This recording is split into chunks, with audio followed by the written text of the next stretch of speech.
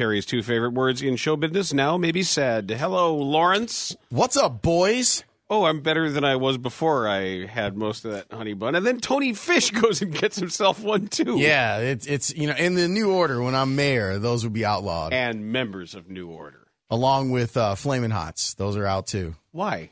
Because they're a scourge on the community. So they'll be out. Honey buns will be out.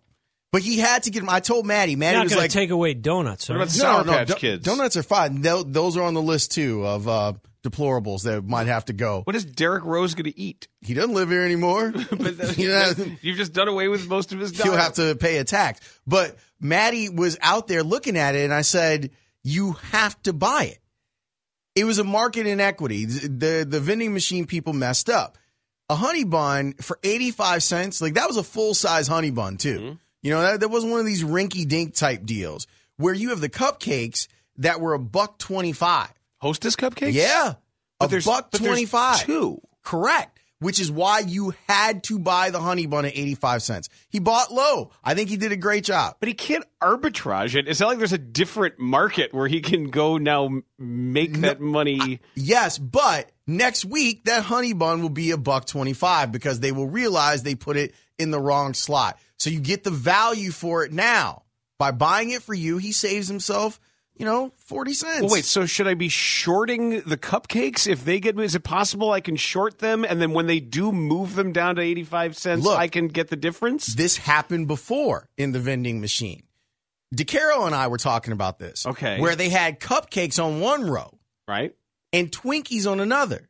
Which you would think would be the same price. The exact same price. At least they should be. And Wait a minute, two Twinkies and two equal cupcakes. Two cupcakes? And the cupcakes were 85 cents and the Twinkies were $1.25. You gotta buy the cupcakes in that scenario. You have now, I'm to. not paying the same for Twinkies that I'm paying for cupcakes. Really? No. Why? I thought there was like full congruence in the world of Hostess. The two snowballs, two ding dongs, two cupcakes. Well, now you get three ho-hos for that too, or one Suzy Q, right? Mm-hmm. I always thought Twinkies were like the poor man's cupcake. So in your rankings, you have Twinkies below cupcake. Oh yeah, by a lot. Huh? That's interesting. Is it because the cupcake adds more chocolate on top? Along with the chocolate cake and the cream in the middle. The cupcake has everything good. The Twinkies, I mean, I guess it's because when I was a kid, we had Twinkies in the house. And don't stop. Never had any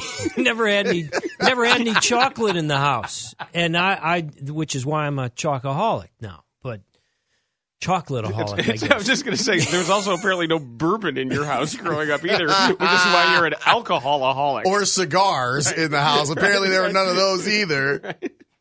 All right, maybe this doesn't hold water exactly, but when I was growing up, we were never allowed to have scotch, and now scotchy. That's enough of that. I'm my own man now.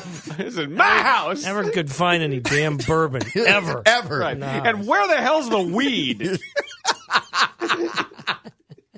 Hey, Barry, have you recovered from your rousting from Chris Ranji at the Cubs World Series game? It was not as bad as it appeared to be when you caught it on camera. Okay, I mean, it's pretty bad. He wanted to hug me, and I wouldn't hug him, and so he grabbed me by the lapels, and I did not fight back. There was some real bullying that was going on, Dan. So I heard. Now, what do you make of the state of the Bears? Because until we hear from somebody in charge, I don't really know.